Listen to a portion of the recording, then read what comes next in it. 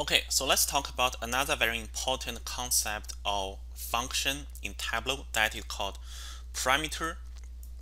And also sometimes we always use parameter connected with action. So we already see that how we can create parameters and also give user to control the parameter. So parameters are just placeholders whose values can be controlled by the users, either through the parameter controls or through the actions. So parameters are only useful when they are incorporated into something like filters, set, reference lines, or the calculated fields. Okay, so to combine those parameter and action together, so the process is that we define a parameter, we apply the parameter to an object, and we define action that will impact the parameter value. So this is another example that, for example, I want to show the average price of the selected markers. So when I select those points, I want just see the average price for those selected markers. So that action is called select. So if I click select, and that is action, and that action will change the values and will pass the value to the parameters, and those parameters will be passed to this reference line. Okay, so that is how one example that use actions and also parameters. So let's see an example. Okay, so let's create a new scatter plot. Again, price and also weight, and by the IDs. Okay, so let's first create a new parameter. Let's call it price. Okay, and we call it float, and it doesn't matter what the current value is. Okay, so that's the price. And now let's add a reference line. Okay, so for the price, and here we want to use the value from the price parameter, and the label will be the value. Okay, so now we have this a reference line that is showing the value of this parameter. Okay, so now I want user to control this parameter so that if they select some points, I want to see the average price. Okay, to do that, I need to go to the worksheet, and let's define an action. So right now there's no any action, so let's add a new action, and you can see we can change the value of the parameter. We can also change the value of the set, and we can do something else. Okay, so let's just change the parameter and make sure that we are looking at the sheet of the current sheet, and the action is change price, and you can define action like so here I will just use select. The parameter will be the price. The value that I want to keep is from the sum of the price. I want to show the average. Okay, so because you can only use the field that is in the current view, so here I want to use price. Okay, and say click double OK. So now if I select those points, you can see, and now I'm looking at the average price of those selected points. Okay, so that is very, very convenient. Okay, so that is how we use parameter, action, and also reference line together. Okay, so since we are talking about reference lines, so let's look at what kind of reference lines or trend lines we can have. So trend lines can provide important insight into the analysis, and the result is always regression models, and those results can be exported.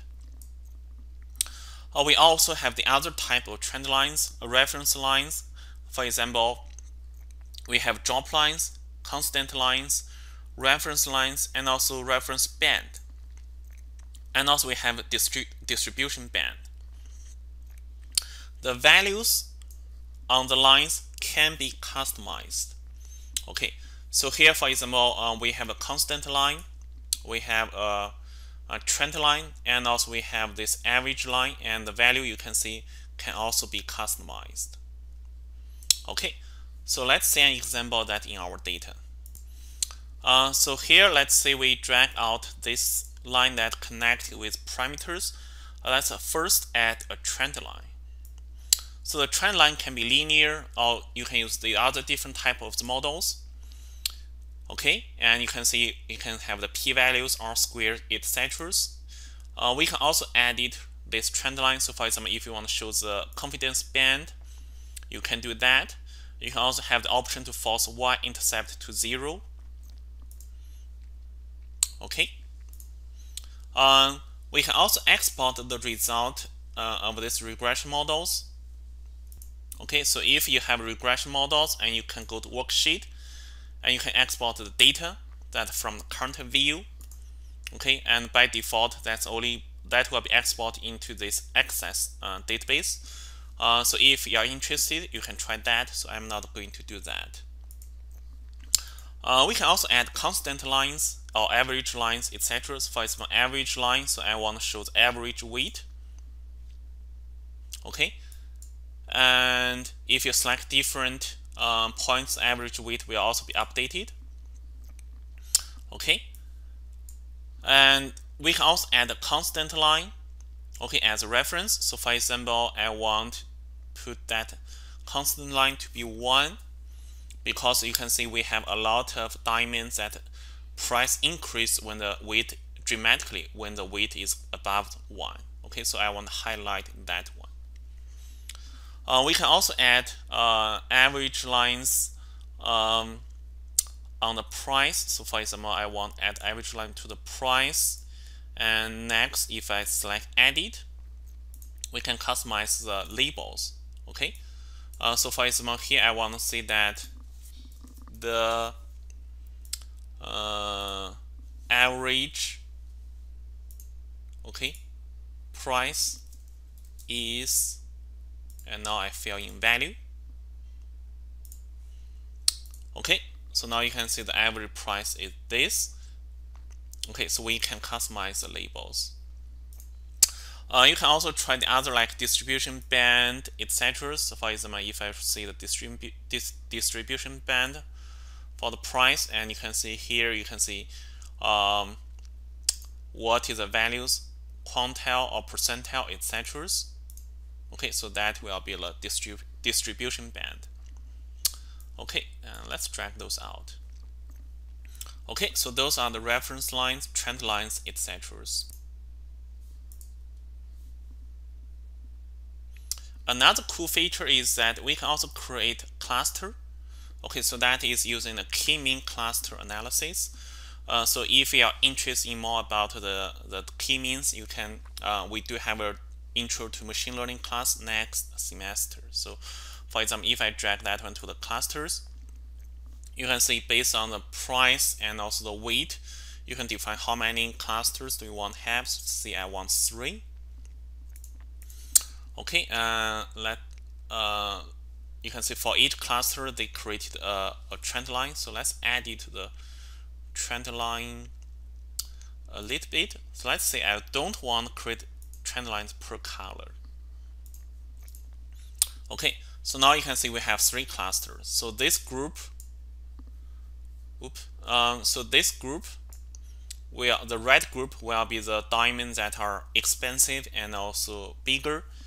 And this group, the yellow group, will be the group that where the diamonds are cheaper and also smaller. Okay, so that is we can create in clusters in this visual analytics. Okay, so finally, I want to introduce 2 very cool functions. One is called explain the data. So explain the data will automatically provide AR-driven explanations for the value of the data point with a single click. Okay, and we'll see that immediately. Ask data. This is available on Tableau Online. Okay, so that will allow you to ask questions. Okay, and based on the questions, they can provide create visualizations to answer your questions. So this is an example of using explain data in Tableau Desktop and also Tableau Online. And this is an example of using ask data, which is only available on Tableau Online, so that you can ask a question and they can provide answer for you. Okay, so let's go back to our data. Let's say we create a new visualization. Here we are looking at clarity and also price. Okay, let's say we look at the average price. Okay, remember we said that IF has the highest level of the clarity, but why the average price is the lowest. So I am curious about this part. So I click this data point, and you can see this bubble. So that is explain the data. So now if I click that, so Tableau will use based on existing data set, will try to explain. So that you can see the average price is lower than expected for this IF, and the possible explanations is that first of all is because of raters. You can see IGI, okay, give most of the price for the IF diamonds than the other raters, and we can see IGI on average give lower price. Okay, so that is one possible explanation, is because the rater tend to give lower price, and the rater has rated a lot of IF diamonds. The second explanation is because of size, and we can see that for most of the IF diamond, they are smaller diamonds. Okay, and we know that size is a very important feature of the price, because most IF diamonds are small, so that's why they have lower price. Okay, explain data is not the perfect solution, but can serve as a start point that for you to try to explore the data later. And you can also expand those one as a new chart, and which you can explore further. And once you have your workbook, you can go to server. Okay, and you can sign in to the ArcGIS Online, and you can publish your data source, or you can publish your workbook. Okay, so we will try that one in the lab. So I think I give you the permission to publish workbook, but I don't give you permission to publish the data source, because we are using the same data source. Okay, so now let's see how that looks like on Tableau Online. So here, this is Tableau Online, and we do have the license of Tableau Online. So each of you should have received email from Tableau Online, and you should have a password account being set up. So here I'm logging with my account, and I sign in to Tableau Online. And you should be assigned to one project. So if you go to Explore, for example, if you are assigned to the I group 1, and you can see here we do have this diamond data, okay, where you can create a new workbook. Okay, so this is a similar interface as Tableau Desktop, where you can create visualizations online, and you can use the data that are available, or you can just upload your own data, or you can connect data from different resources like data warehouse, databases, etc. And you can see they have the similar interface, so they will be slightly different. So for example, you cannot use clusterings on Tableau Online, etc. Okay, so that is Tableau Online. So here, when I go to Tableau Online and let's click the diamond dataset, that is exactly the same data that we used in Lab 1. And here you can see this is the ask data. So here you can type your questions that to ask data from Tableau Online. So for example, which rater give highest price? Okay, so now they have some possible answers.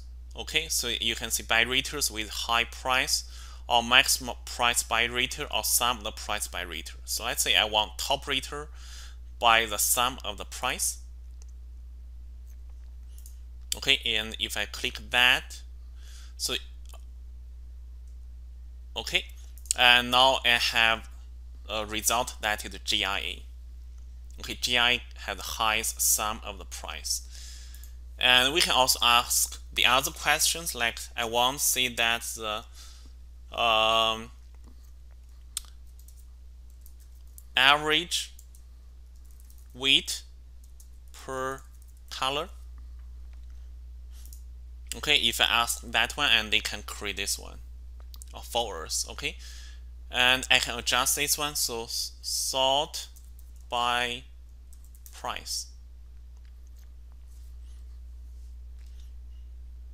Okay, so sort clarity in descending by sum of the price. So let's see that work. Okay, it worked. Okay, so that is ask color. So basically, so Tableau Online will try to understand your questions, and they will provide the answers by creating a visualization.